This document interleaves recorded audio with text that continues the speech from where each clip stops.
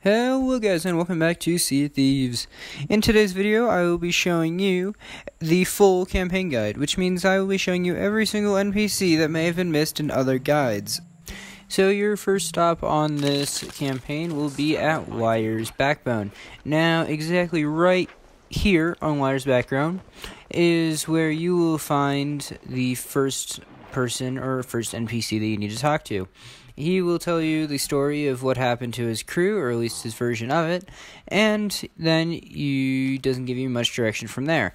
The next place to go is Mara's Peak. Now, in Mara's Peak, you're going to want to go to the tavern and talk to Duke. Now, once you've talked to Duke, right in front of the tavern is the next lady you need to talk to, who will tell you another version of what happened to the crew. Now, to discover what really happened to the crew, or who's lying, go ahead and head over to the specified island. So the first island on your journey will be Forsaken Brink. Now, the NPC is right there, and it is super easy to find. Now, the next one, up at Fletcher's Rest, is also not too difficult to find. He is up against this big rock on this peninsula right there. Now, Flintlock Peninsula, on the other hand, that's a little bit harder. He's stuffed up on the shoreline between these rocks right there.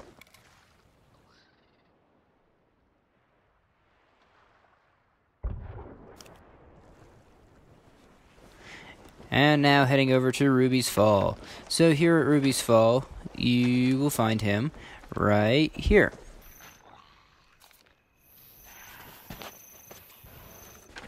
Alright, and looking down here, the last stop on your journey will be Devil's Thirst.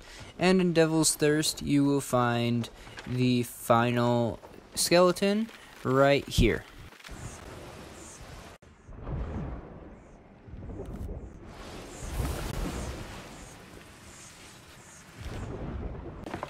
Watching. This was a full tutorial on the new campaign for Forsaken Shores, where we covered every single island that had an NPC on it.